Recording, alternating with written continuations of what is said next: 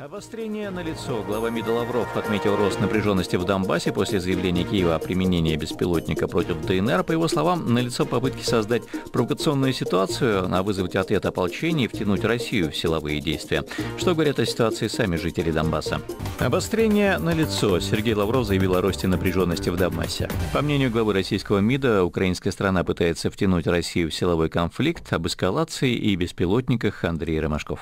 Налицо попытки создать провокационную ситуацию, вызвать какой-то ответ от ополчения и, наверное, втянуть Россию в какие-то силовые действия, заявил Сергей Лавров в интервью «Россия-24». В ответ на вопрос журналиста о перспективах переговоров в нормандском формате, глава российского МИДа заявил, что встреча ради встречи Москве не нужна, а эскалация в Донбассе сегодня налицо. Чувствует ли рост напряженности в самом Донбассе? Говорит житель Донецка Сергей. Чего-то сверхактивного с их стороны нет. То есть 15-16 год такого ничего нет. Но вот именно за последние 3 года сама частота обстрелов и их, скажем так, интенсивность сейчас увеличились. Несмотря на все вот эти события, все равно не ощущается такого какого-то... Раньше какие-то слухи появлялись какие-то усиления у силовых структур у нас, военные, МВД, те же самые госбезопасность, что хоть какие-то, но сейчас это вот абсолютная тишина. Обстановка сама внутри республики накаляется, но пока непонятно, как на это будут отвечать наши силовые структуры и к чему это вообще приведет. Даже слухов нет каких-то в наших кругах. Реплики Лаврова прозвучали через несколько дней после первого применения украинскими силами боевого беспилотника. Согласно заявлению Генштаба ВСУ,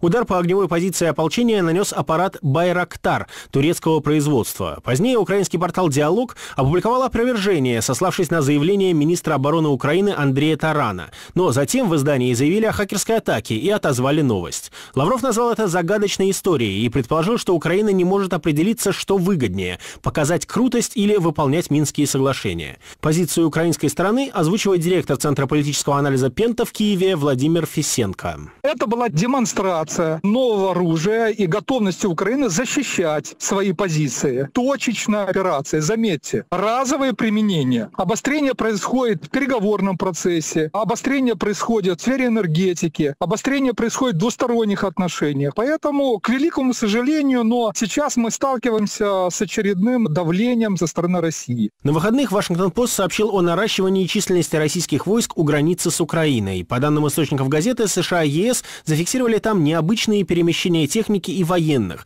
Не все подразделения, участвовавшие в российско-белорусских учениях «Запад-2021», вернулись в места дислокации. В понедельник информацию опровергли в украинском Минобороны. Как сообщает Интерфакс со ссылкой на заявление ведомства, на 1 ноября дополнительная переброска подразделений не зафиксирована. Словесную эскалацию и локальные столкновения комментирует российский политолог Виктор Мироненко. Ничего нового в этой ситуации я не вижу. Ситуация остается прежней. Она абсолютно политически тупиковая. У России есть своя позиция. Россия не признает свое участие в этом конфликте. У Украины есть своя позиция. Она считает, что все-таки Россия помогает сепаратистам. К сожалению, в такой ситуации любые действия с одной или с другой стороны могут быть чреваты совершенно непредсказуемыми последствиями. Наш президент в своей статье в июле этого года сказал одну совершенно правильную вещь. Он с этого начал свою статью. Мы все допустили колоссальные политические ошибки. Я очень рассчитывал, что после этого заявления лидера нашей страны сядут за стол и начнут обсуждать ошибки с одной стороны и с другой стороны. В конце октября ситуацию прокомментировал Владимир Путин. Президент России назвал сегодняшнее положение дел на Украине тупиком